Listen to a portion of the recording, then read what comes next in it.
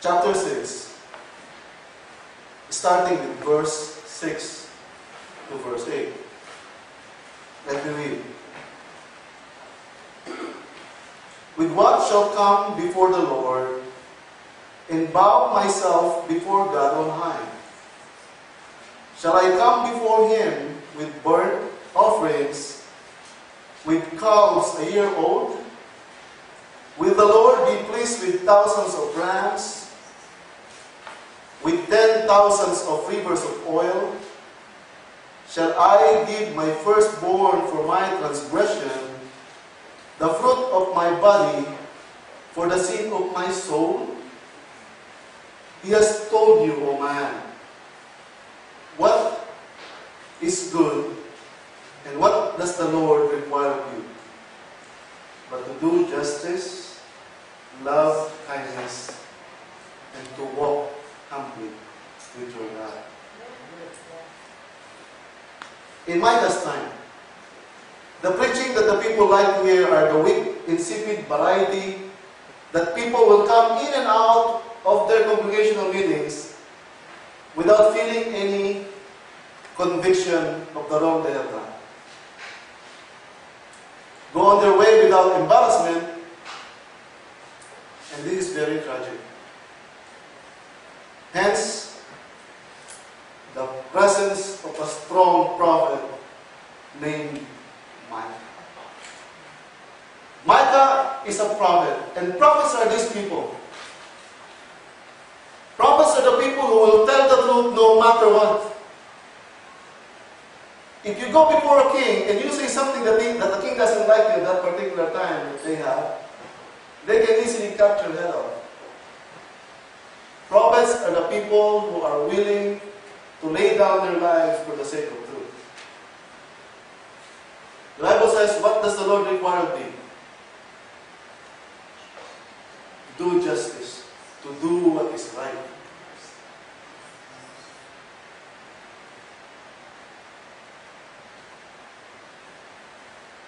During the time, the people are no longer convicted of their sins. And in fact, it's a little similar to what we have right now. They are religious. They are never convicted of their sins, but they are present in the congregations every time. In fact, what they say is, let us do a burnt offering of a year-old calf.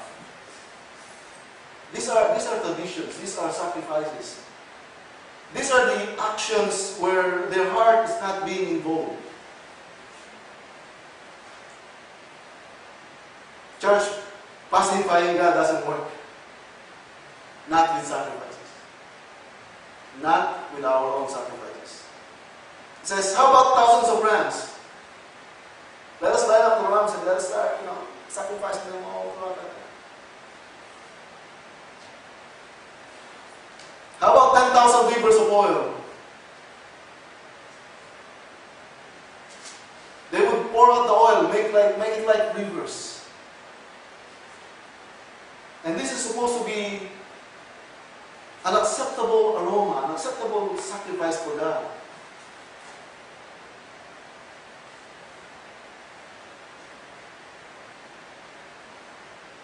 Can we do God any favor? What can we do to earn the favor of God? That is the wrong question. God looks for repentant people there. When there is disobedience, acknowledge it, repent, and turn to Him. That's what God wants. The Hebrew people even say, how about our firstborn? Let us offer our firstborn to God.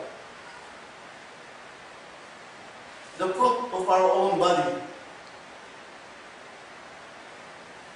That is not what God wants. What God wants is to do justice or to do what is right. This is very popular to each and every one of us. We go to our office, we get a paper clip. It's only a paper clip. The company doesn't want it. Or wait a minute, let me bring some pens because my daughter needs some pen for school. The company wouldn't mind. It's just a Let us go to the reality of truth. Let me say to every creature in this room, allow me for this time being to single it out. You keep telling the truth.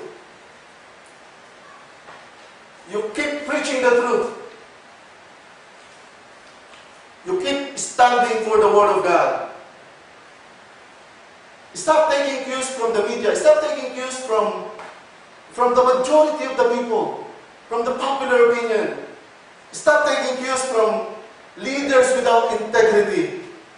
Pour over yourself to the Scripture, and whatever the Scripture says, that is what we speak, that is what we say, and that is what we stand for. Why am I shouting? Hallelujah. Praise God.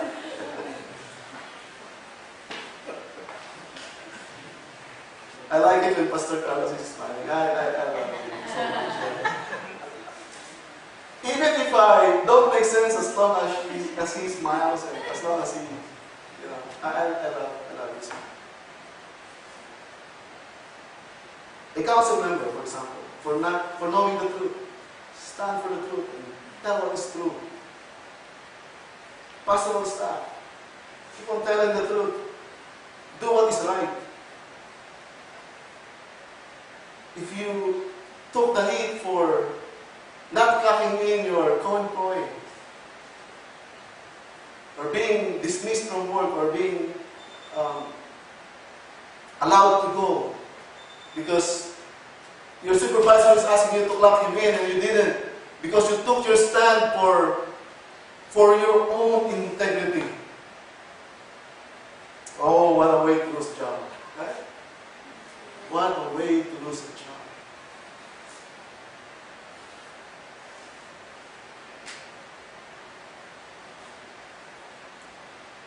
We're starting to dismiss. This is not like me. People are like,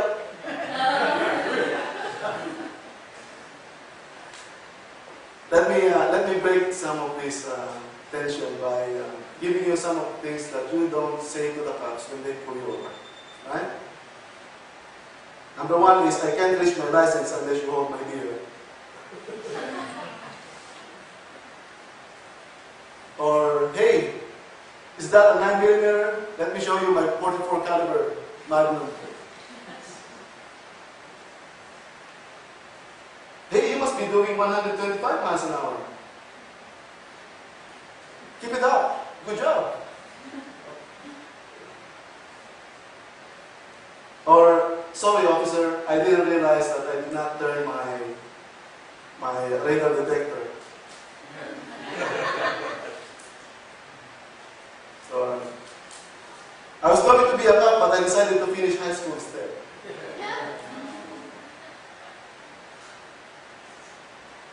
What do you mean I have been drinking? You're the one who's the training specialist here. Or, I thought you have to be in good physical shape before you become a cop. You're in really great trouble. Or, how about this?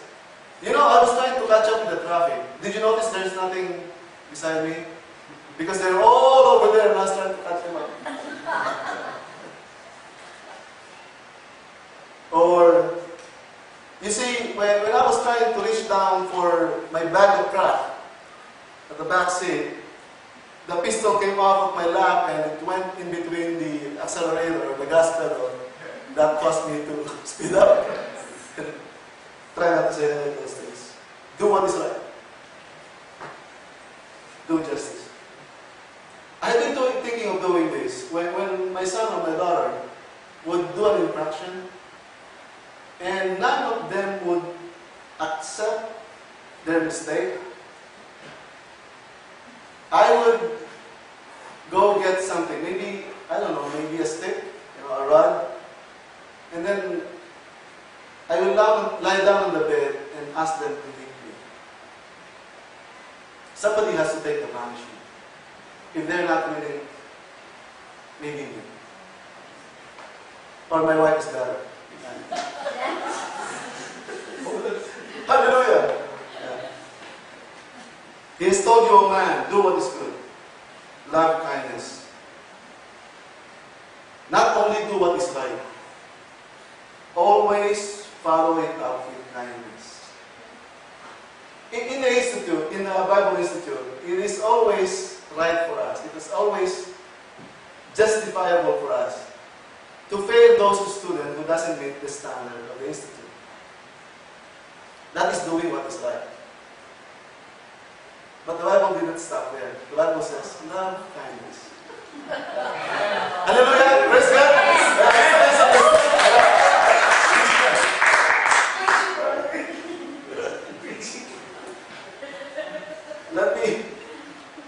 Let me give an illustration about this kindness. I remember this guy. I even asked one of the Bible students earlier. Do you guys remember Horatio Spafford? Allow me, and be patient with me, allow me to read a section about Horatio Spafford. He's the one who wrote, "It is well with my soul." Right? One says, when peace like a river attended my way, when sorrows like sea billows roll, whatever my lot, thou hast taught me to say, it is well with my soul. In 1861, Spafford married Norwegian Anna Lawson, and they settled north of Chicago. Spafford's law firm was successful, and he subsequently became an elder in Fullerton Avenue Presbyterian Church. He became involved with evangelists and became close friends with Dwight L. Moody, the famous D.L. Moody. In 1871, they had one son and 4 daughters. But in that year, their son died. And while they were still grieving that loss, the Great Chicago Fire wiped out Spafford's business and most of his wealth. Despite his own losses, he set about helping others who have suffered from the fire, loving kindness, putting his faith into practice. 2 years later, the family set out for a holiday in England. They went to New York to catch the SS Ville de Havre. But a last-minute hitch with a business deal saw Spafford return to Chicago, intending to follow later to England to rejoin his family. Early in the morning of the 22nd November 1873, the SS Ville de Havre collided with another ship and sank in 12 minutes later. Of the 313 passengers and crew, only 61 passengers and 26 crew members survived. Among the 226 who lost their lives was Spafford's 4 daughters. His wife survived, and upon being taken to Cardiff, cabled her husband, starting with the quotation, "Saved alone." Spafford caught the next ship to Europe, and according to his 5th daughter, which was born later, the captain of the ship told him, when they were passing the side where SS Ville de Havre went down, and it was then that he wrote his famous hymn, "It is well with my soul." It is well with my soul. If we see God's hand. But allow me by encouraging you to be practicing practical theologians just for tonight. Seeing life in a vertical perspective, not on a horizontal perspective. Church, when things happen to us, only a couple of things to remember. That God is sovereign, and that God is in control. That nothing is a mistake. That everything is part of His perfect plan. Just like Horatio Spackle, let us learn to love kindness, to do what is good. Look, at the time when Chicago got burned, he even took the courage, that motivation to help those people who suffered from the fire themselves.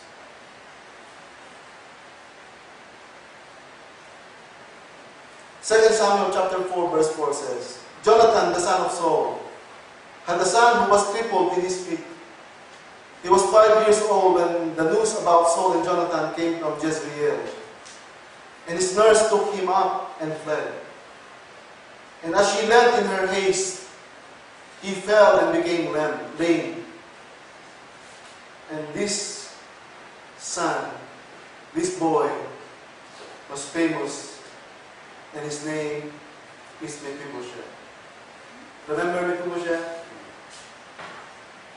Every time there's a change of king, then was Saul. And then it is the opportunity for David to take the throne. What happens is the king and all his kins, all his relatives has to run and fled away. Because the incoming king, in order to avoid confusion in the future, will go and gather this king together with his kins or his relatives and cut all their head off in order not to start a rebellion, a takeover, a coup d'etat. In French, coup d'etat. You know that famous movie.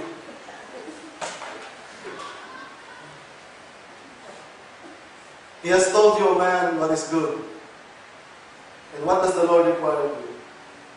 Do justice or do what is right? Love kindness and walk humbly before your God. A famous verse, 2 Chronicles 7:14. If my people who are called by my name shall humble themselves and pray and turn from their wicked ways, then I will hear from heaven, will forgive their sins and heal their land. You are God's people. We are God's people. Jesus set us the example. The Bible says, let this mind be in you, which was also in Christ Jesus, that though he existed in the form of God, took it not upon him his Godhead, and took the form of a servant. And being found in the form of a man, he humbled himself to death, even to the death on the cross.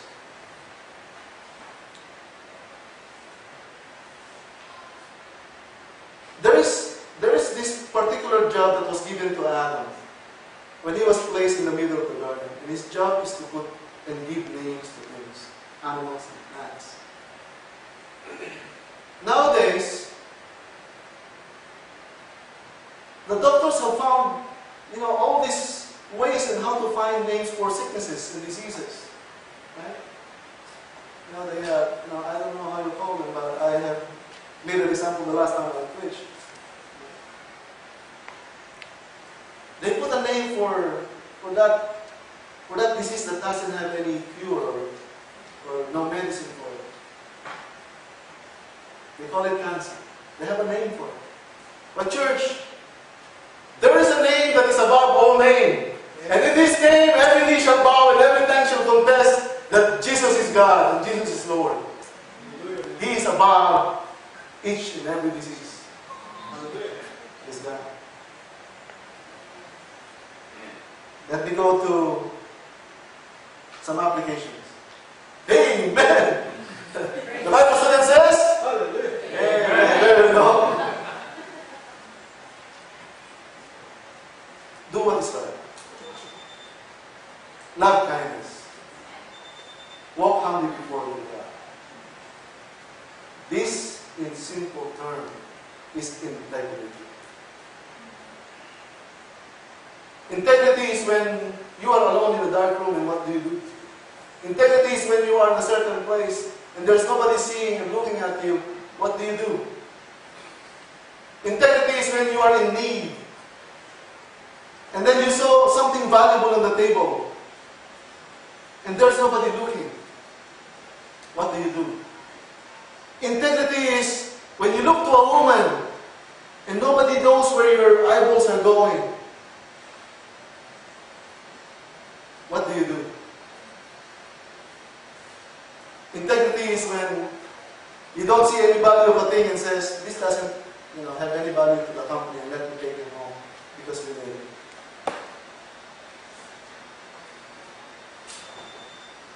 Church, let us all be encouraged by the rewards of living a life of integrity.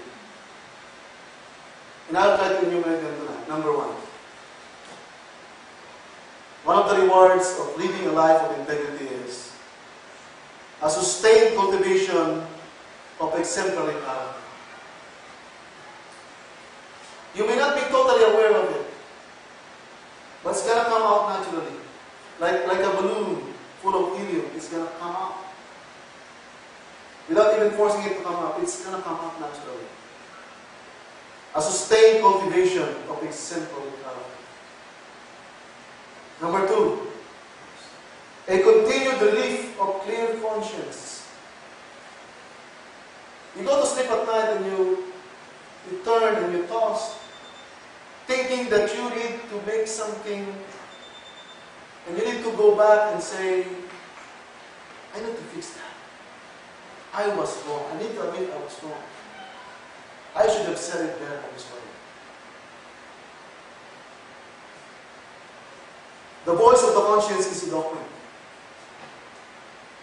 It is convincing. It is relentless. Hopefully, it is not seared. You know, when a flesh is being seared, the senses are being lost.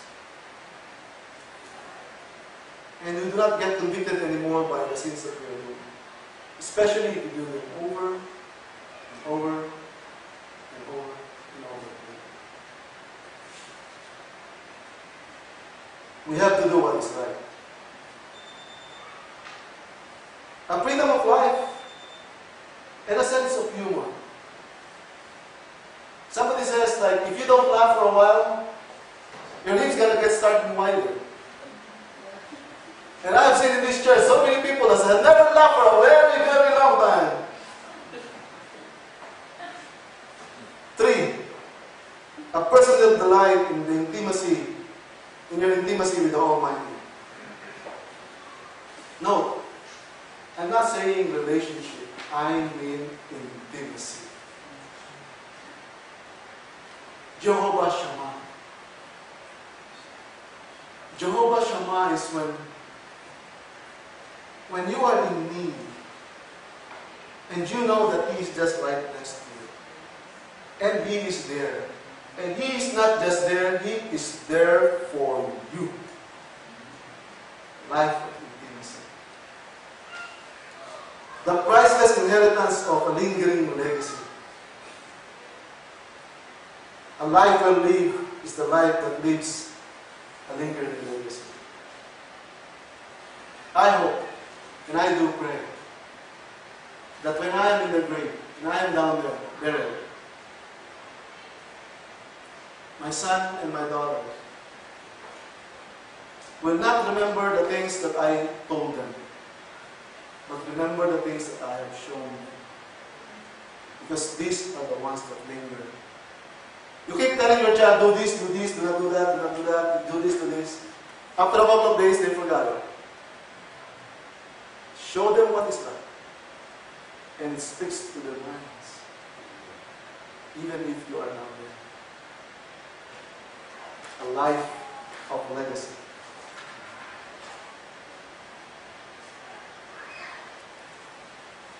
Another reward, the rare privilege of being a mentor. The rare privilege of being a mentor. I'm not talking about being a leader. I'm not talking about being a teacher. I'm talking about somebody that you look up to. Church, you may not know this, but each and every member of this church, body of believers, is looking for people whom they can model. And it could be you. I'm not talking about age. You could be as young as those people. Those are young people. But young people, let me tell you this. Some of those people older than you are looking up to you. Because you are their models of God. You teach some of us, when we go through life, when we go through difficulties, how you handle it. 6, lastly, but not the least. Amen! Hallelujah! There you go. The crowning reward of finishing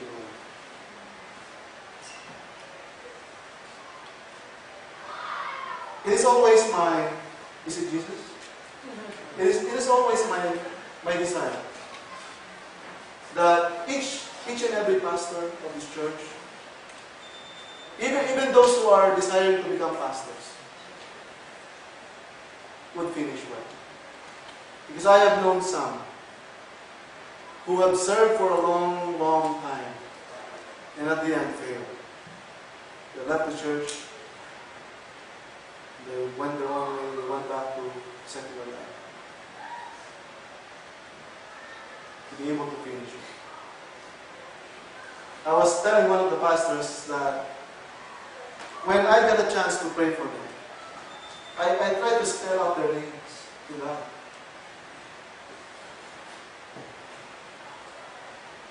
Some of them are even funny, some of them are hilarious, Lord, please give him more hair. He needs it. The reflection is hurting us. Or please restore his memory. There's so much in him that we want to learn. Or give him more years. Give him more wisdom. Allow him to become more available for us.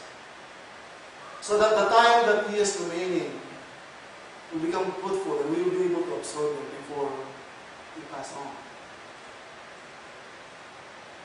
Take the pain out of their bodies. So they can go ahead and join us with all the things that we need to do. Visiting church people. Visiting church members.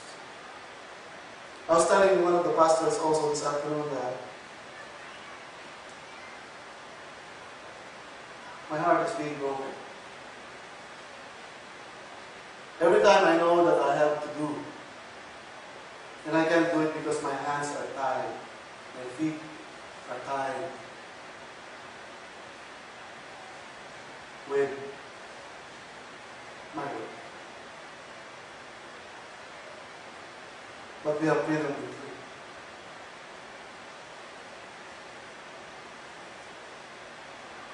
Oh man, what does the Lord require of you? First, do what is right. Do justice. Second, love kindness.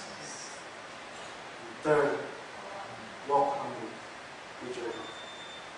Let's pray. Lord, so we want to be well with our souls. To live a life like this, help us to come to terms with things we need to address. May we not run from them or deny them. Just let you do what you can do. Allow us to live a life of integrity. Allow us to be sons and daughters of God, sons and daughters of the Almighty God, who would love justice, who would do kindness, and would walk humbly. Praise Him.